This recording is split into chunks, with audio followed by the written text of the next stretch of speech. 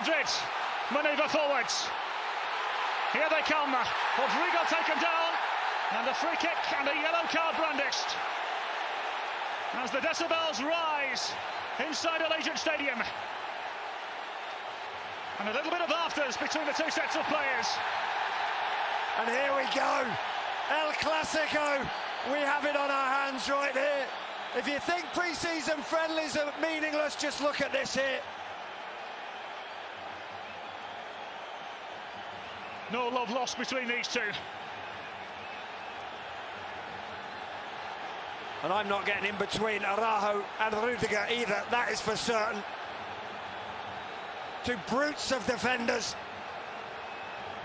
Tall, muscular, physical, and that will to win, that drive to win, the pure desire that has made them what they are today. It's right here on show.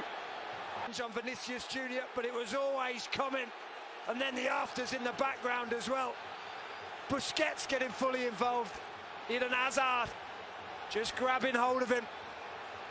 But then it escalates, Callum. Forced to the cusp of his penalty area. And into uncharted territory.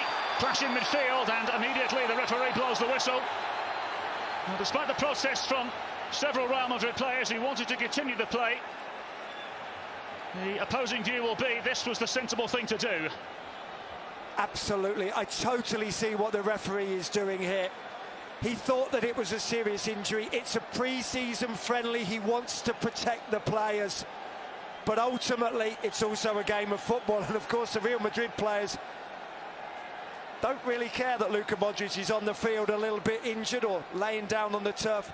They wanted play to continue. I feel a little bit sorry for the referee here. You know exactly what he's trying to do. Protect the players in pre-season.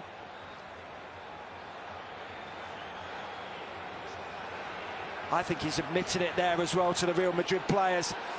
And that's good refereeing too. You can just see it in the body language. The way with which he's just apologising. He's saying sorry. Look, in hindsight, he would have let play go on. And here it is, that challenge. It is the coming together from two players. It could have been nasty.